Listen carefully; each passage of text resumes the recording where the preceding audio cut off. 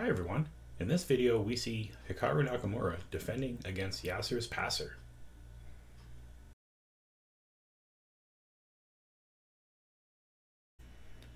Hi everyone, it's National Master Aaron Cooper with another video of Hikaru Nakamura, and we're going to look at his very first US chess championship in 2003, and the game in hand is against the legendary American Yasser Seirawan. Now, Hikaru, I think, was 15 at this time, and it's amazing that he's able to compete with the best of the best in American chess at such a young age. So we pick it up after move 27. Black has just played e5, and this was a Grunfeld, and Nakamura is black, Seirawan has the white pieces, and Seirawan decides to sacrifice the exchange, giving up the rook for a bishop and pawn. So despite the fact that a rook is 5 points, bishop and pawn is 4, you would think that white is down 1 point materially, which is true, but positionally he has some advantages. In particular, these two pawns, this protected d6 pawn could be very problematic for black. So let's see how things played out. Seirawan exchanges the knight for the bishop, and he eventually wins the pawn on e5, like so. So in this instance, white has a rook and two pawns and a bishop, and black has two rooks. So can black defend this? There are some very weak dark squares around the king. Entry points for white's king.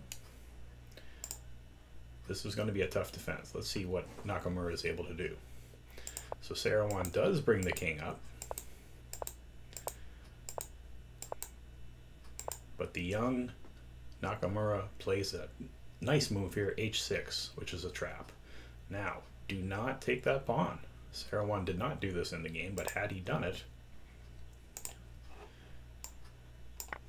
then we would go against Ben Feingold's rule of never play f6. In this case, it's very strong.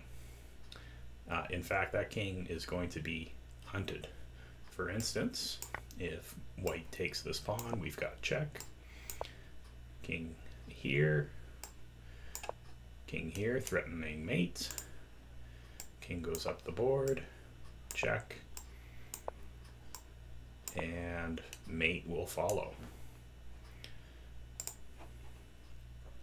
Okay, so Seirawan, being the strong grandmaster that he is, did not fall for that trap. He brought the king back,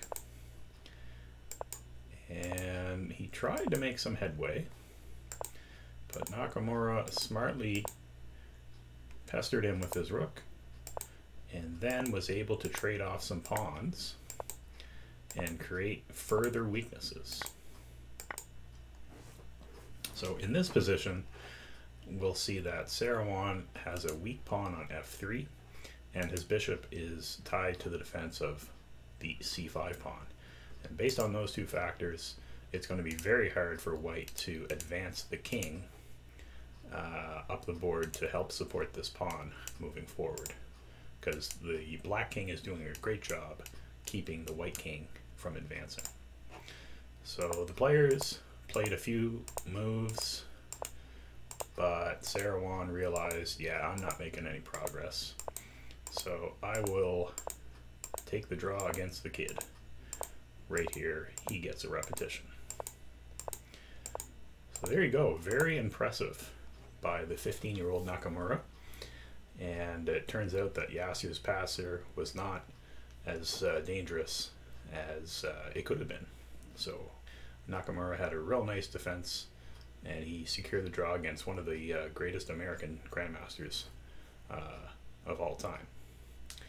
So that's it for this video. Thanks for watching, and if you like this video, give me a like, subscribe to the channel, and stay tuned for more Nakamura videos in the near future.